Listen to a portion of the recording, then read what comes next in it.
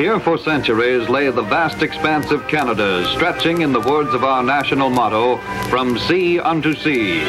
Rich in natural resources, a vigorous climate waiting for man, bearing in his hand the conjurer's rod of civilization and industry to turn that untouched domain of yesterday into the flourishing dominion of today.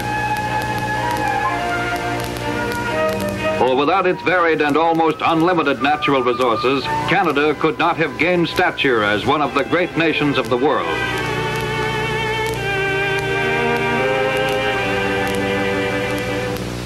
Its transportation system of continent-spanning railways, its lake-to-ocean shipping through lakes that are joined by man-made canals, its highways for passenger car and transport, and its ever-growing air routes that crisscross its land areas and fly the oceans make Canada a country of international importance. Cities have risen with their towering structures of commerce and industry, for Canadian industry is availing itself of a privilege and fulfilling a duty when it regards the wider panorama of this country to which it contributes its record of achievement.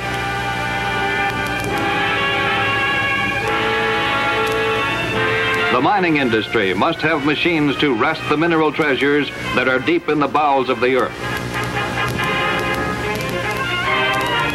Iron from the barrens of northern Quebec and Ontario. Nickel, silver, and gold from the age-old Laurentian Shield and the Rocky Mountain area. Uranium from El Dorado. Oil from the foothills.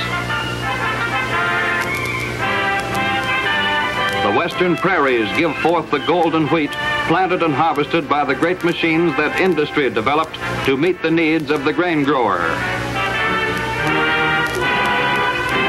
or the equipment so necessary for the stockman and the dairy farmer,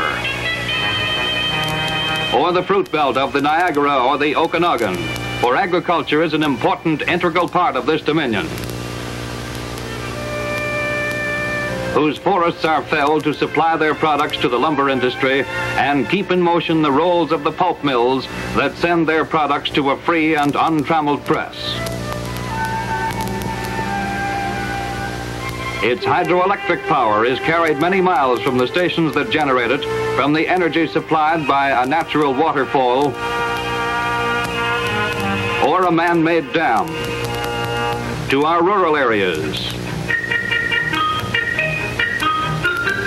our cities and centers of industry, for it was this available and economic supply of electricity that made it possible for Canada's tool and specialty alloy steels industry to have its inception. At Welland, Canada, the first electric tool steel furnace was installed over 30 years ago, and from the first foundation stone, Atlas Steels Limited has developed into a world-girdling industry. Its achievements, domestic and foreign, have become even more outstanding when viewed in the light of the company's geographic location.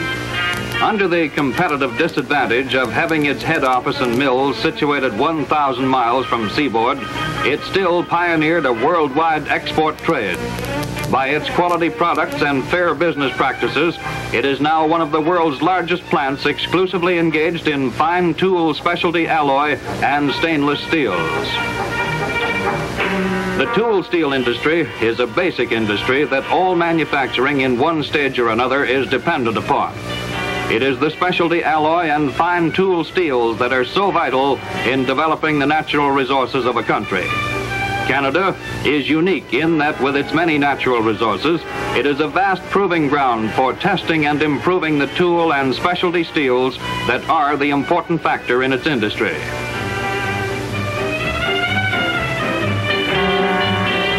The melt floor, with its roaring electric furnaces and its alert hurrying workers, is an incomprehensible world of sound and fury. But to the steel man, it is the familiar environment of his profession.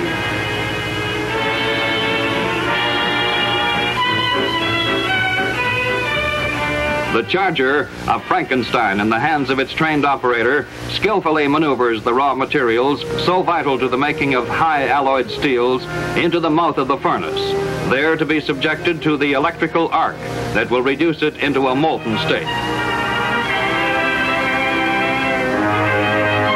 Now is the time when the utmost is demanded of the melter's knowledge and the training in his work. His estimation of time, temperature, and materials involved in the making of high-quality steels is of absolute importance, for no chance error can be allowed to mar this valuable output. He follows any one of a number of exact formulae, all of which have been devised by the metallurgist to fill the varied requirements of industry.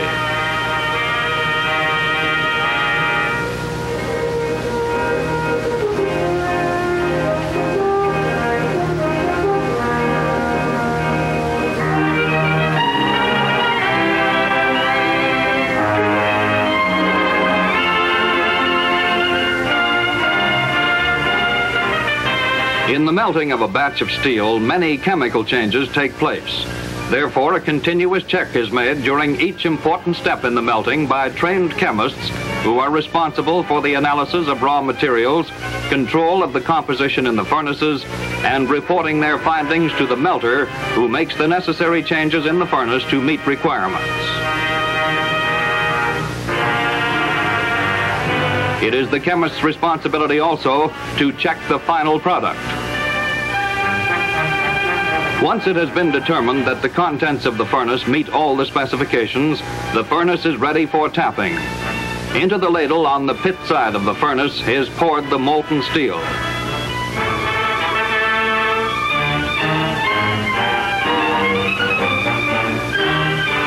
Even to those long accustomed to the process of tapping, this sight of molten steel pouring forth in fiery brilliance brings a thrill and fascination that experience cannot diminish.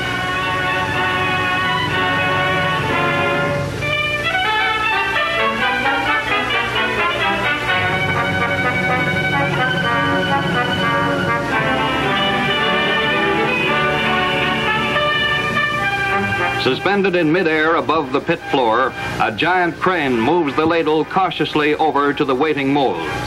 These large molds are prepared well in advance and are fitted with a special hot top, which feeds the ingot as it solidifies and shrinks.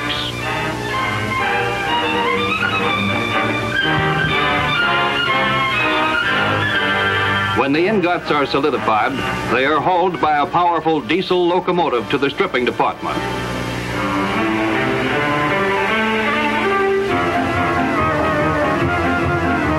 The hot tops have done their work and are removed to be relined and used again.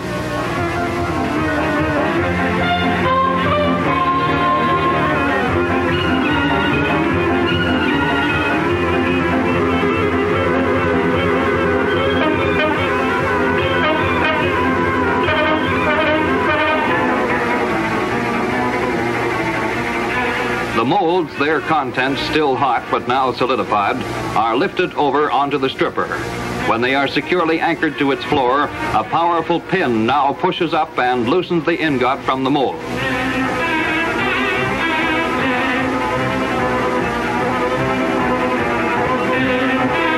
They are then ready to be transported to the soaking pits.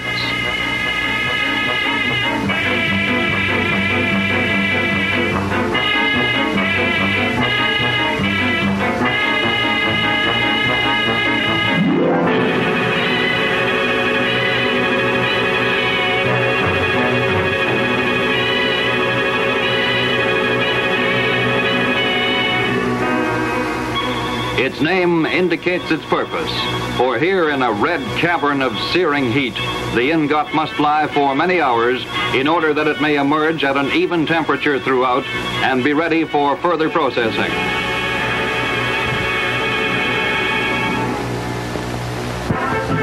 Temperature is thus an all-important factor in making high-grade alloy steels, and these pits have theirs electrically controlled and continually rechecked by observers using a pyrometer. Nothing is left to chance. From From the soaking pits, a conditioned ingot goes to the big press, whose mighty jaws clamp down on it with a stupendous strength that forges it into the various shapes it must assume.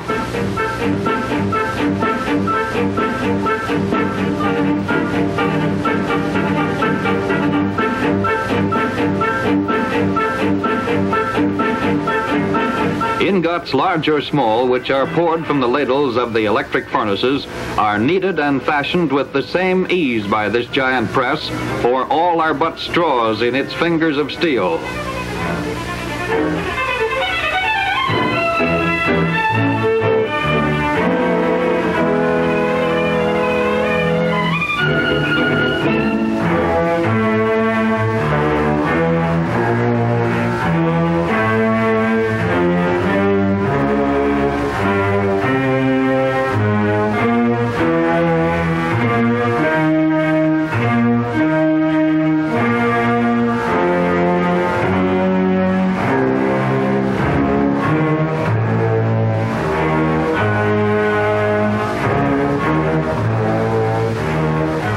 Years of training have gone into the skill and deftness of touch which these operators show who manipulate the press. And their work is of incalculable importance, for this operation of hot forming steel to the right dimensions necessitates accuracy of control before the simmering metal would lose its plasticity.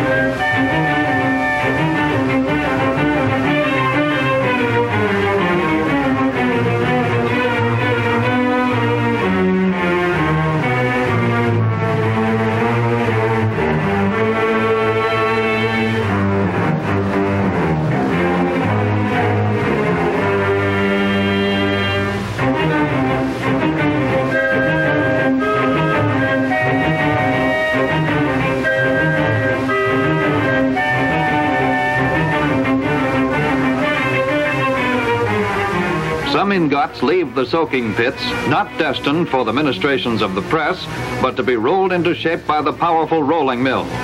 Back and forth and through they are sent, their progress carefully gauged by the attentive operators in the pulpit.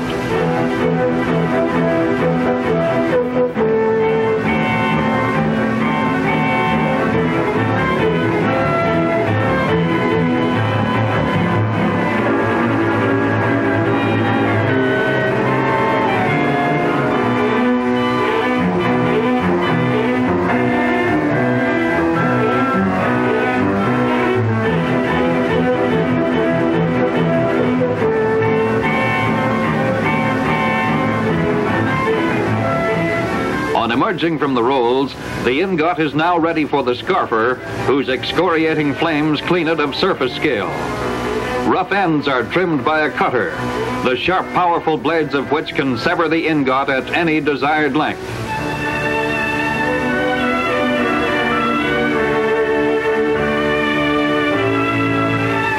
Unseen by the casual observer in a steel mill is the heart of the rolling operation, the motor room, which houses the giant motors designed to perform the almost human contortions of the rolling mill at the command of the mill operators.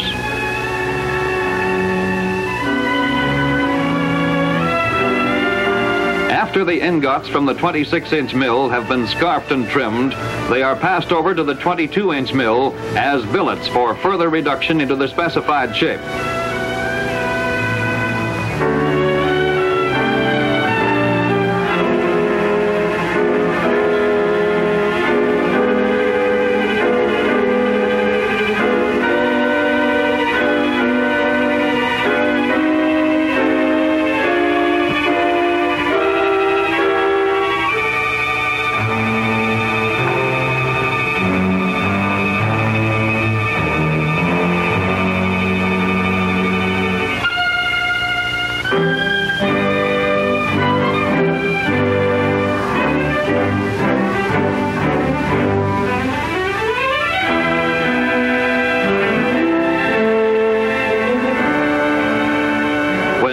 to the required size, the billets move along to be hot sawn into shorter lengths.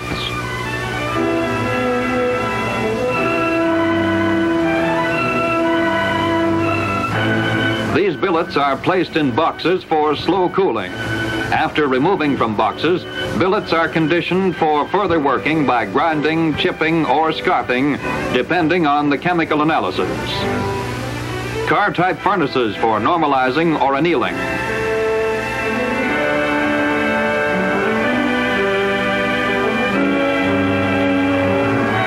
All types of furnaces are available for various heat treatments required by bars, billets, and other shapes.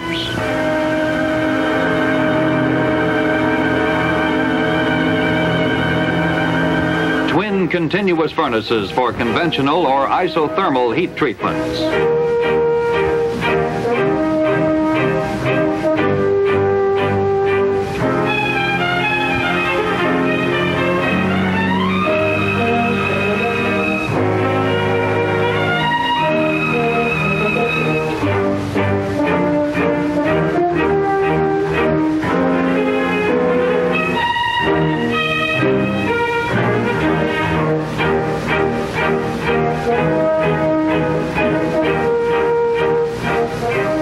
For certain requirements, annealed bars or billets are cut on an automatic cutting machine.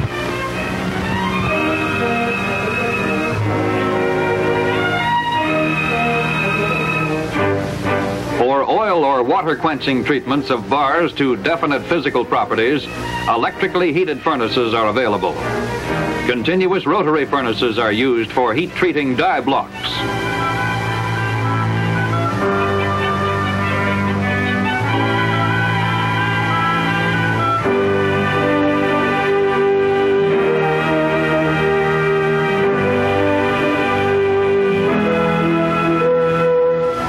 Smaller sizes of stainless and specialty alloy steels are rolled on the 16-inch, 10-inch semi-production mill.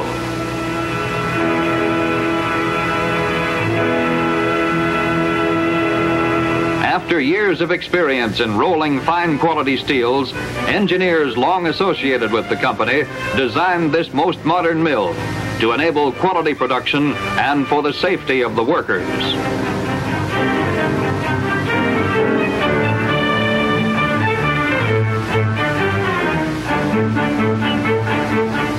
These mills roll all the smaller sizes of rounds, squares, flats, or other required shapes.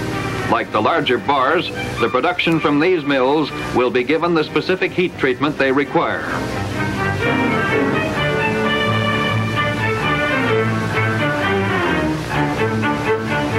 Bars of different sizes then go to the straightening machine before final inspection.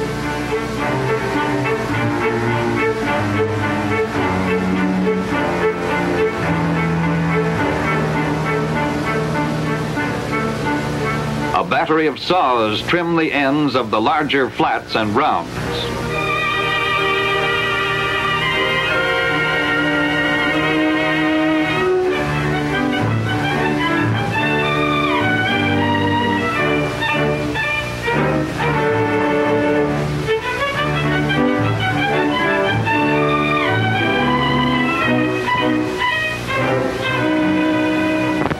Close metallurgical control is exercised in every phase of manufacture. Precise equipment is necessary both for testing and research, which is continually carried out by experts in the science of steel making, and more especially these fine, highly alloyed stainless and specialty steels.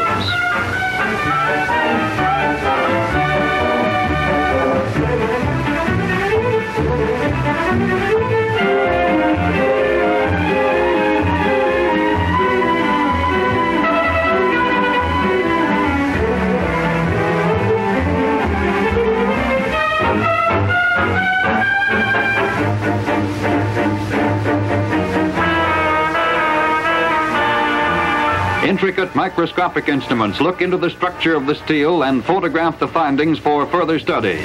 From these metallurgical laboratories, formulae are devised for the manufacture of many types of high-alloyed industrial steels. For since the practical use of the electric arc furnace in about the year 1910, Chemists, metallurgists, and research engineers are finding new alloys and new treatments to be used in the making of high-grade steels. Their urge is to improve existing things, to make them serve their users better, and to discover new ways and new things which will fill a want or make life safer.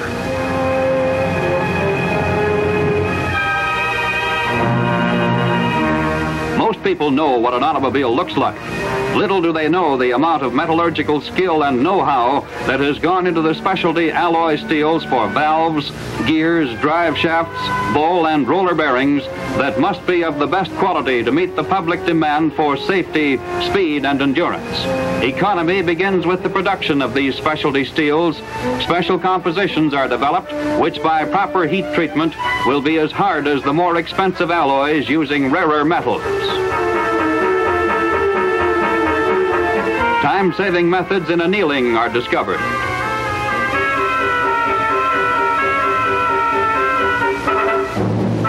Maintaining uniformity in results, changing physical properties, thus creating a practically new and much improved material. All this for the benefit of the automobile manufacturer and the ultimate owner.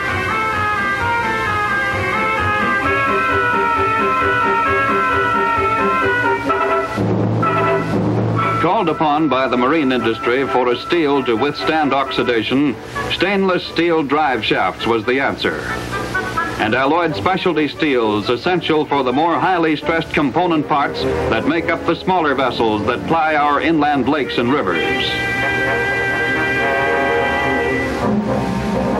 Essential to the electrical industry is high-quality magnet steel and stainless steel for the many household appliances and the innumerable other parts that go to make up electrical equipment. No other industry calls for so many different types of fine quality steels. And because Canadians are so conscious of their wealth of electrical power, these steels, which emanate from the electric furnaces of Atlas, find their way into home, factory, and generating station of some remote section in their country. Agriculture, too, Canada's primary industry, is dependent on the fine quality steels in its steady advance in mechanization. Steel for die blocks that stamp out the thousands of parts for labor-saving machinery that the agricultural implement manufacturer has perfected. Stainless sanitary equipment for the dairyman. Dies that cut the leather for the stockman's saddle. And specialty alloy steels that make up the moving parts of the farm tractor. Each one of Canada's natural resources requires a special steel in its process of being utilized. The mines require hollow drill rods to explore the great mineral wealth, or drill bits that can cut through our ancient granite. Excavators and quarriers that dig into the earth or remove the stone that builds our buildings all require drills that are tough and long-wearing. The big machines that remove the earth and the rock and smelt the ores all are dependent upon stainless steel shafting or special alloyed steels to reap the riches of our mines. The forests that echo to the woodsman's axe call upon the skill of the metallurgist to provide special steel for axes to fell the trees. Paper knives for the pulp and paper mills. File steel to sharpen the saw, and steel for the chisel drill bit and gauge for the woodworker. To build our engines of transportation, railways must have special steel for the stay bolts in the locomotive to withstand the constant vibrations and stress of pounding miles. These and countless other parts must be the product of the electric arc furnace.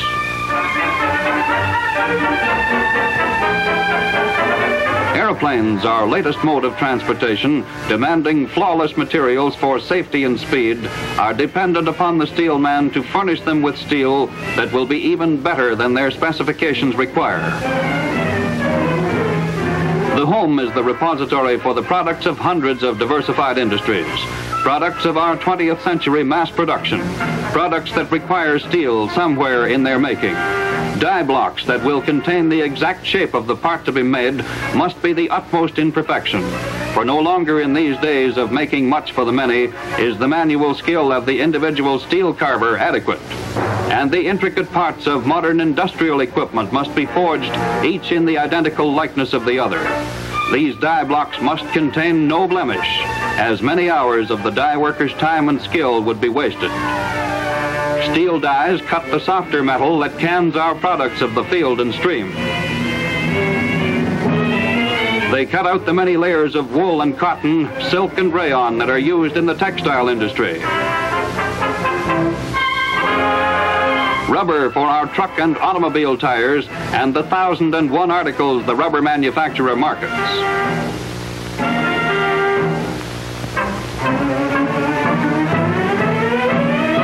And for the world of chemistry that requires stainless steel that will not corrode or impair the purity of a formula. As Canada has achieved a place for herself in the industrial nations of the world and is among the top-ranking producers of raw materials, it is little wonder that a great specialty and fine tool steel industry was developed. For as new things are developed, technology advanced and new information discovered, they will be applied by the research engineers and metallurgists of Atlas who have that unfailing urge to further the conquest of human toil through mechanical ingenuity.